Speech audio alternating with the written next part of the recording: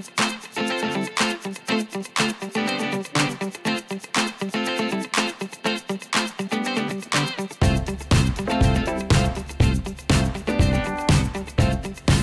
בשבט הגיע, חג האילנות.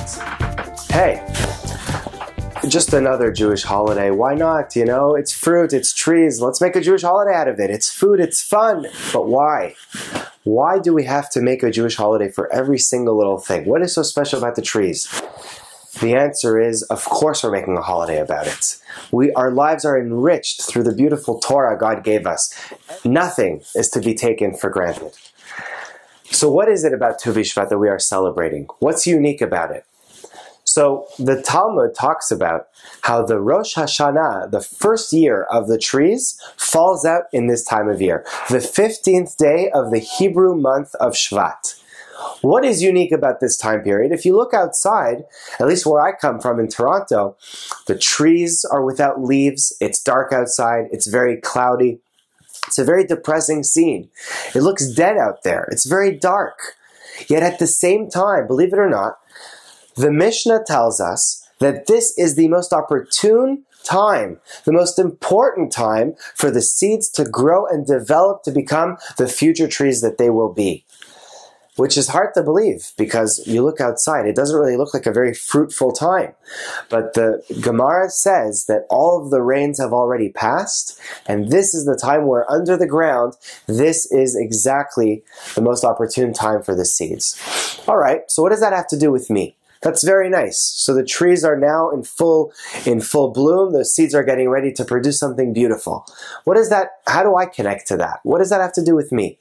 So there's a very, very nice Talmud that actually compares man to tree.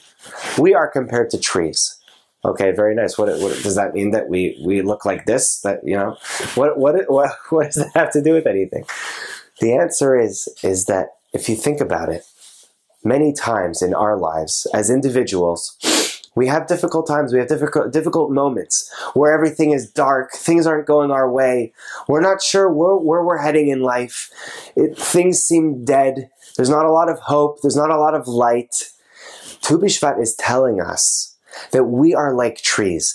The same way on Tu B'Shvat, the rain season is over, is ending, it's dark out there, but the seeds are at their most opportune time of growth and potential. So too, we have to realize that when we are at our most vulnerable and we're experiencing the most difficult moments, this is the time where we have an opportunity for tremendous, tremendous growth. We can change. We can decide to reflect on our lives and take on a new angle, a new growth. It's an opportune time. And that's something very inspiring to think about on Tu B'Shvat. It's so important to think about Tu B'Shvat, think about where we're heading, and think about how we can use the difficult times to use it for growth. You know, besides for that, just getting inspiration from the little things. Taking an orange, taking a peach, and looking at the beauty of God's creation. Look at how appealing the fruit looks. Take a peach, for example. Open up the peach. Take a look at the middle, the seed. The seed is covered by a case, the pit is covered by a very difficult shell, a very hard shell. Try breaking that shell. You're not going to break the shell, I guarantee it. Even if you have a hammer, you'll have a very hard time breaking the shell.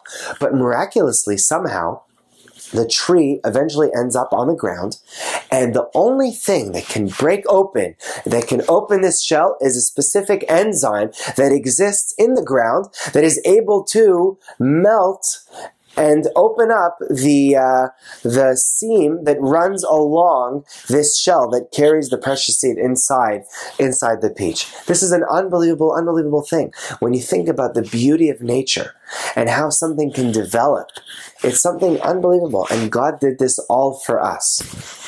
So let's take this Tu B'Shvat and let's think about the beauty of nature, the beauty of our opportunity for growth, and take this as a lesson for us and enrich our lives with the beauty of nature. Thank you very much.